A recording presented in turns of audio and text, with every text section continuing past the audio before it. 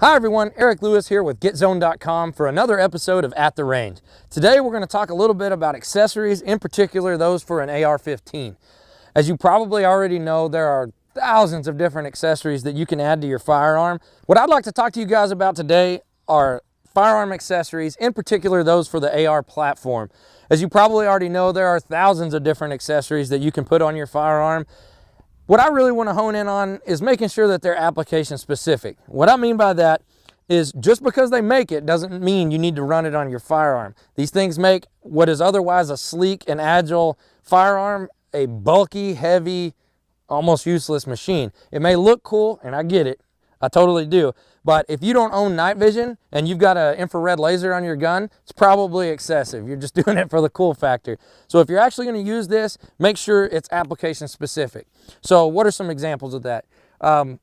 Personally, I have a firearm that I keep in my truck, very basic, because there's always a risk of somebody breaking in, stealing it. So I kept it low cost. It has iron sights so that I don't have to worry about batteries in it, because if I need it, I'm not going to have time to dig it out and change a battery. So iron sights, basically bare bones. Just got a few magazines in there ready to go. That would be something that's application specific, my truck gun. This firearm here in particular, it's chambered in larger than .223. It's a 6.8. Why? It's application specific. You may notice it's got a giant optic on top. That's a thermal optic. It's also suppressed. These all add weight. It adds length. But I'm sacrificing those because this is a night vision hunting rig for feral hogs. So I wouldn't put this on a firearm that was my everyday use gun or my truck gun. A, it's a risk of being stolen, so why would I put this expensive optic on there? And B, it's just excessive. It adds bulk, it adds weight, things like that.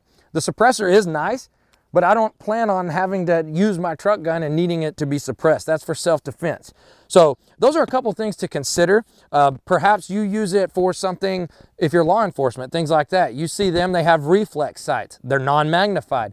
The reason is they use those for close quarter. They're in clearing buildings, things like that. They don't have time to acquire a target through a magnified optic that's close range. So those are a few of the things I just wanted to touch on. Make sure that when you're picking your accessories out, that they're application specific so that you're not having a firearm that's bulky, heavy, and only looks cool. I mean, it'd be okay if you have one of those in the safe to show off to your friends, but for the ones you use, focus on what you're going to use it for and get the appropriate accessories so that it's the most functional firearm you could have.